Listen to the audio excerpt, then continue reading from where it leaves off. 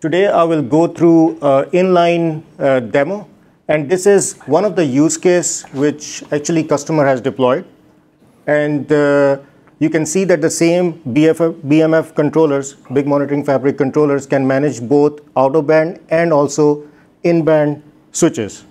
So in this case, the firewall, the traffic which is coming behind the firewall is still considered untrusted, as such that they have to go to the advanced security appliances before going to the core switches. And the advanced services are like IPS or DDoS appliances. We'll just show you in this demo that how easy it is to create a chain and how easy it is to insert these services in the chain. And optionally, you can also send a copy of the production traffic to an out-of-band switch, which can also take to multiple of these tools. In case like you want to send a copy to like 5 security appliances. So you can simply use the inline switch as an active tap and send a copy of the production traffic to an out-of-band switch.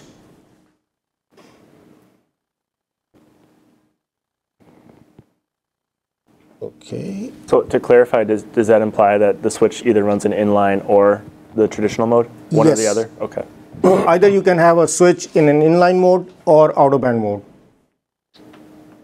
And then you can have a passive tool like IDS or any other tools to monitor the out-of-band traffic. So can the inline switch duplicate? I suppose there wouldn't be a use case there. Never mind. Okay.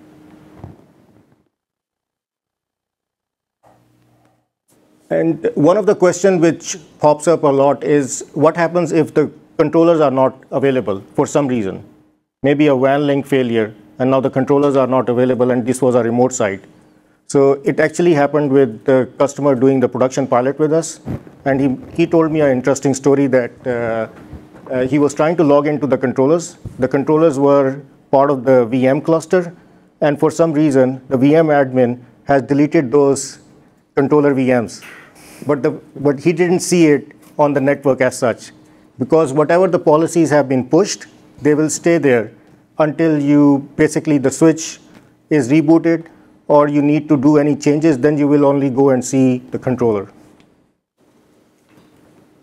Just curious, is this the same version that's online for the on-demand labs? Yes. It is. And the last part of our talk, if we have time, we'll actually do some previews on the on-demand labs. Cool. So you can see we have few of these out-of-band switches, and there is one inline switch.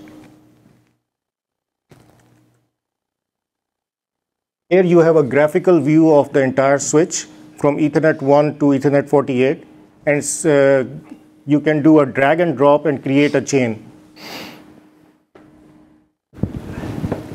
Let's go ahead and quickly.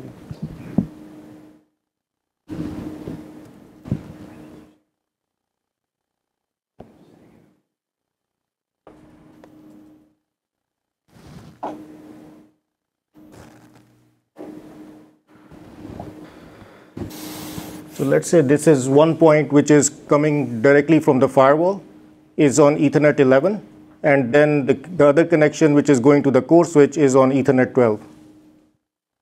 I can simply drag and connect. And now your basic chain is now built, but you haven't inserted any services. Now for me to insert services,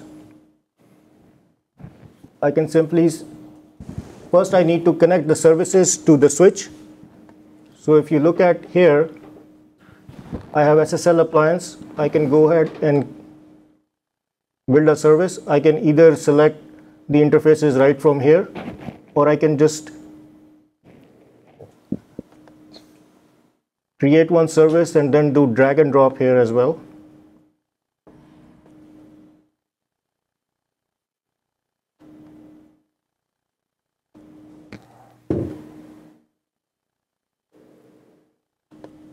Go back to the chain, insert service, appliance, submit. So first I build a chain, and then I have inserted a service in the chain.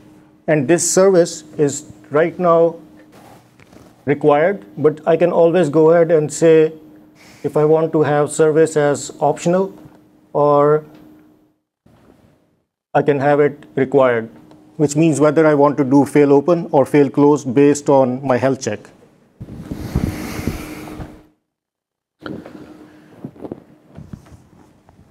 Do you have a limit to the number of services that you can chain? So today we can chain up to 4 services. And those 4 services can be shared across multiple chains. 4 services per chain. Yes, 4 services per chain. So you can have different services for different chains as well. Okay. And the last thing is on the span. I can also create a span, which is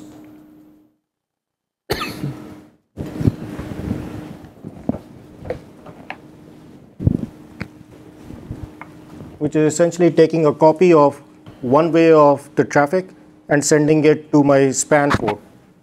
And then the span port is what either I can connect a tool directly to that span port, which will be just taking a copy of the traffic, or I can send it to an out-of-band switch, and then I have much more capabilities available, whether I want to make 5 copies or 10 copies of the same traffic and send it to different tools for analysis.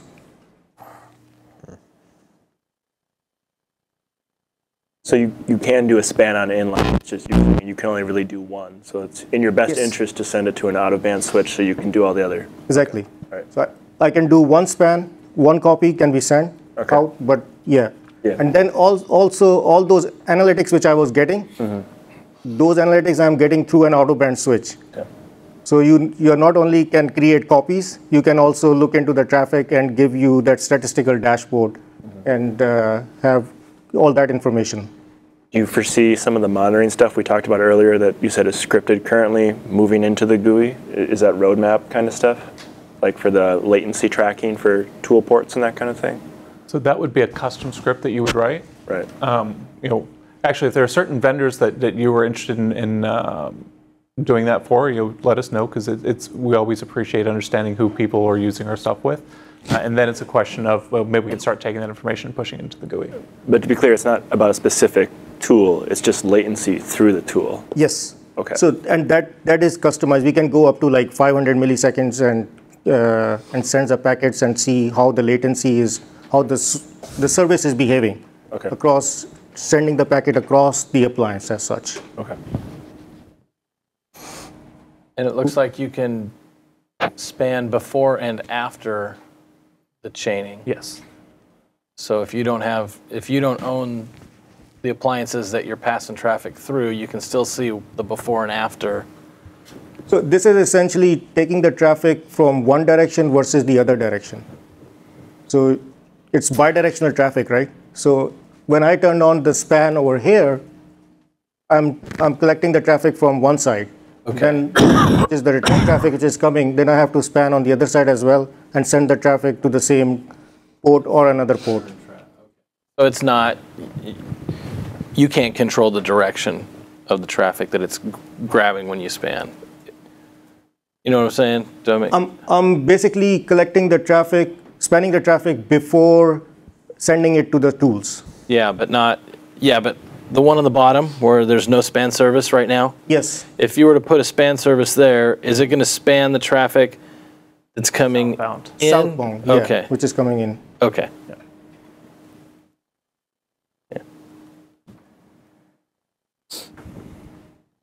Right, run that southbound like. Southbound would be after it comes from After the. it comes out, so you'd see the same traffic both sides of the tool in one direction only. Can you get it going the other direction? Yes. Yeah. Can you get it going both directions simultaneously? Yeah. Okay, good start. Yes. Okay.